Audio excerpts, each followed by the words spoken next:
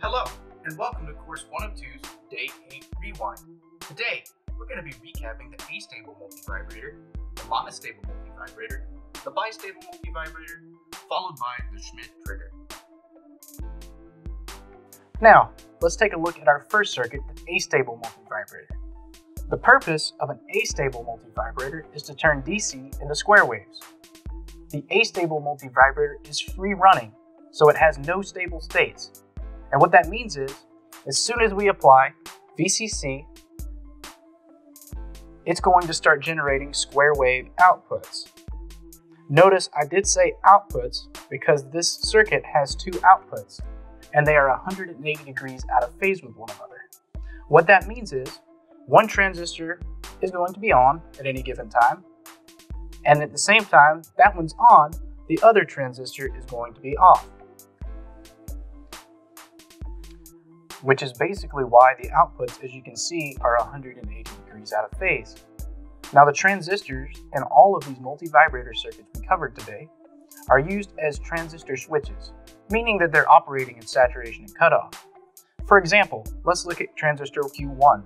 With transistor Q1 on, it is operating in saturation, meaning maximum current flow, which means R1, our collector resistor, is going to drop all the voltage. If it's dropping all the voltage, we are left with 0 volts or a low on our output. Now let's look at transistor Q2, the transistor that's off. With Q2 being off, there's no path for current flow, so there's R4 isn't going to drop any voltage because there's no current flow, which means that our output on the collector of Q2 is going to be the applied voltage or a high. Lastly, let's talk about frequency for the astable multivibrator.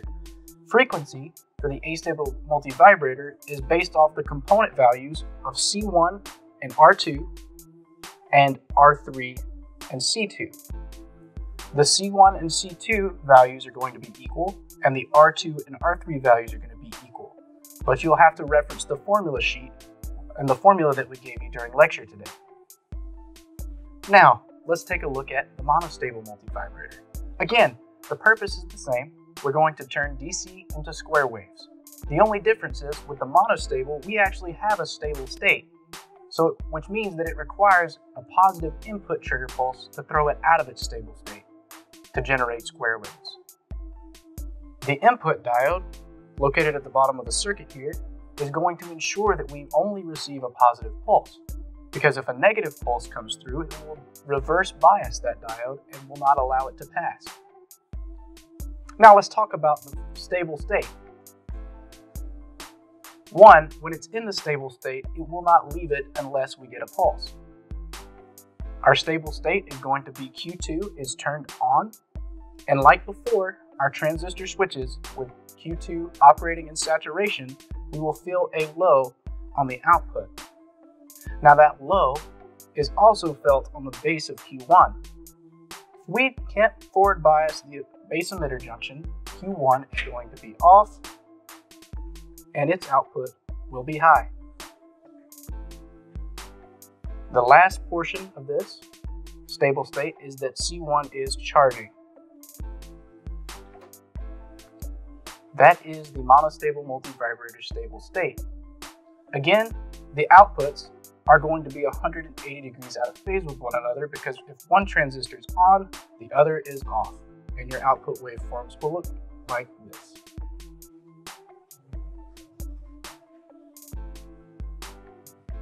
Lastly, again, we'll talk about the frequency. The frequency, because this requires a positive input pulse and there's only one stable state, the frequency of the input will be equal to the frequency of the output.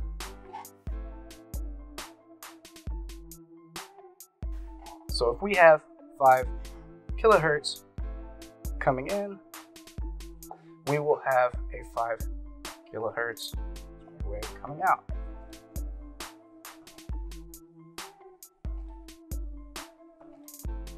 All right, the next circuit we're going to look at is the bistable multivibrator.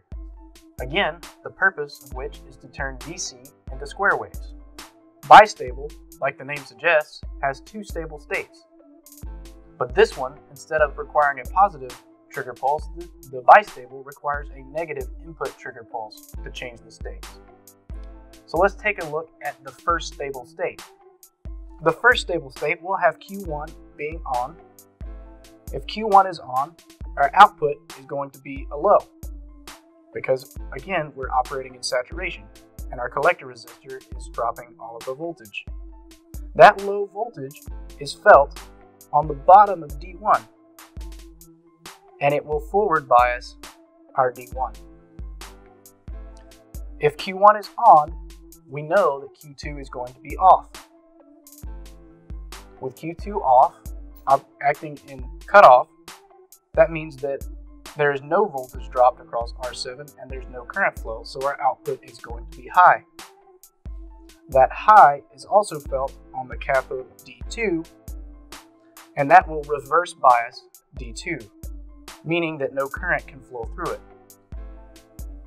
If we brought in a negative trigger pulse, it's going to throw us out of our first stable state and it will throw us into our second stable state.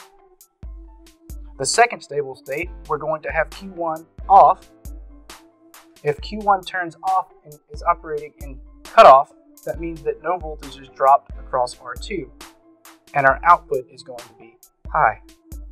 That high is now felt on the cathode of D1 and we are reverse biased, meaning that no current can now flow through D1.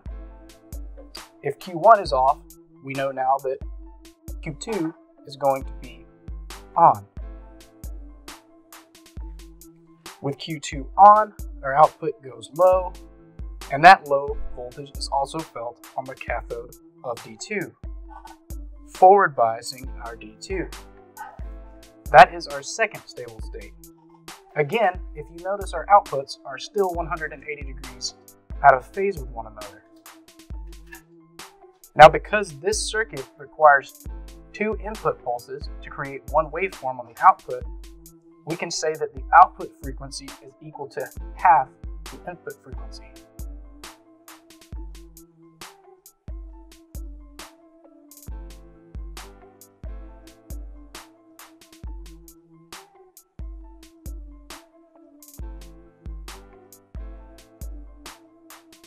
So if we have 10 kHz coming in, we will have 5 kHz coming out of our outputs.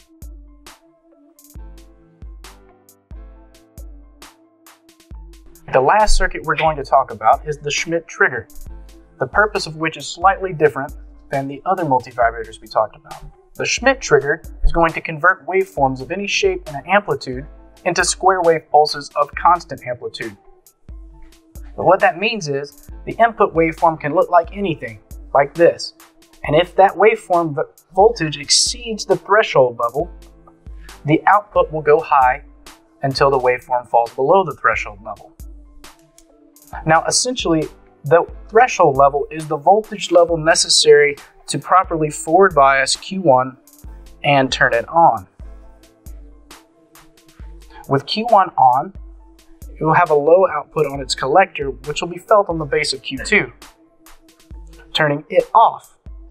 When Q2 turns off, the output will go high because there is no current flow, until the voltage level falls below the necessary voltage to forward bias Q1. Q1 will then turn off. Its output will then go high. That high voltage will be felt on the base of Q2. Q2 will turn back on, and the output will go low again. And this will happen every time the input waveform exceeds the threshold level. This concludes Course 102's Day 8 Rewind. Thank you for listening.